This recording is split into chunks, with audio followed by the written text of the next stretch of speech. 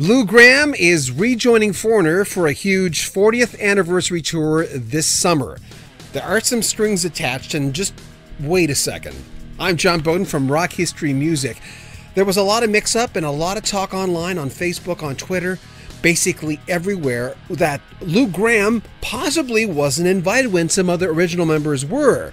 At first he said he was retiring from the industry, that he wasn't even asked to be on the tour, and then on his Twitter account he just said, after crosswires and miscommunication, I can confirm that I and the original band have been invited to join Foreigner for a song or two. Then he posted Dennis Elliott and Rick Wills will be at St. Augustine, Florida, plus Ian McDonald and Al Greenwood and I will perform a date yet to be determined. If you've got all these guys together, I mean, listen, in a perfect world, all the original members would just get together and do a tour. I know there's a new Foreigner. I mean, there's a great possibility the guys who are the new members of Foreigner are hired hands, much like what happened with Timothy B. Schmidt with the Eagles and possibly even Joe Walsh of the Eagles, where, Fry and Henley were getting all the money and the other guys were hired hands. And it might cost a lot to get these original members back full time, but isn't that what people want?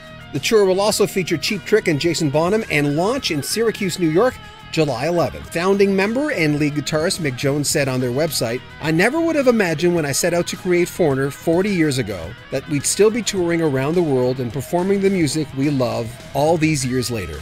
It was the winter of 1977, and I remember hearing It Feels Like the First Time for the first time. I was 17 years old, and it was a cold winter that winter, and I remember I either heard it on WKBW or WPTR in Albany, my two favorite stations that I would listen to on my AM radio that could catch from eastern New Brunswick, of all places. That's where I grew up, where it really was cold.